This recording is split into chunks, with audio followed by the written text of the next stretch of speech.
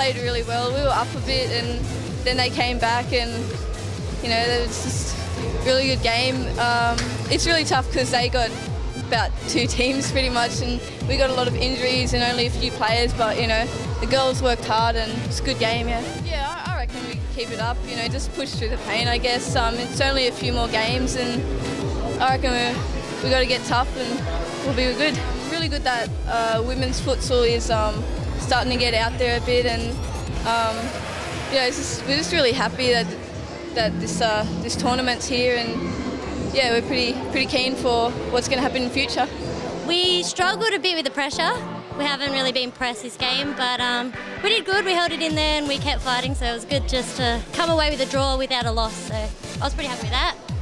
Well, it's actually one of the best tournaments I've been to, so the level is so high, so I'm really impressed with the level.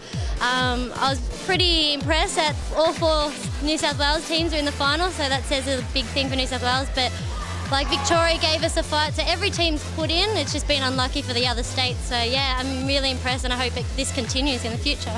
Scott was actually my first coach ever when I was in year 6, so that was 13 years ago, so he knows how to speak to me and he'll pull me aside, and I respect him to the highest. So everything he says to me, I listen, and if he says I'm playing good, I'm playing good. If he tells me what to fix, I'll fix it. So yeah, I'm really happy he's here helping along the way. So it's really good.